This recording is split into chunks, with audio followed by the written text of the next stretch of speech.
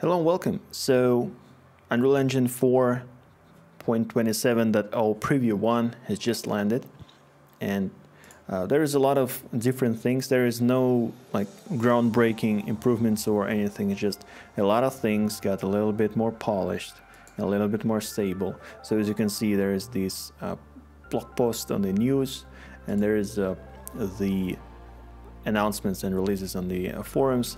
However, the interesting part for us, that is, of course, who is on Mac M1 Apple Silicon, is that the Preview 1 does not actually feature, well, at least not that they have written about this.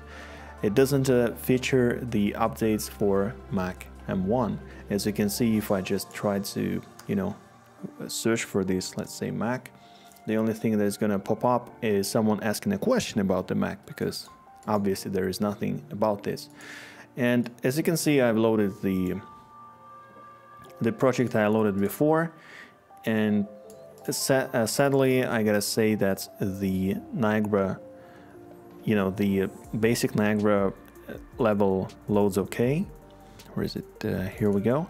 However, the Niagara Advanced, actually I succeeded in loading it once.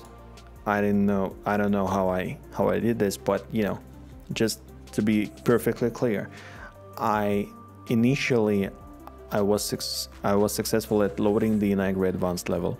However, I have never been successful opening it ever again. Sometimes the editor freezes, and sometimes my Mac locks up and freezes, so I have to hard reset it using the power button, which is not fun. So that's the state of Niagara. So basically what I'm trying to say is they did not say that they improved things in the preview number 1, and yeah, that's it has the same stability issues as the 4.26.2. so there you go. I would say it's fine if you start tweaking, start trying out things in Unreal Engine 5. However, as many previous questions in the comments were asking whether it's actually worth it to do anything on Mac M1, the answer is no.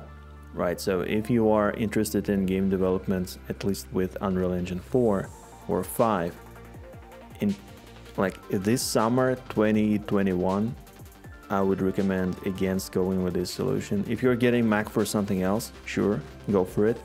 But for game development, this is a no-go, right? So there you go.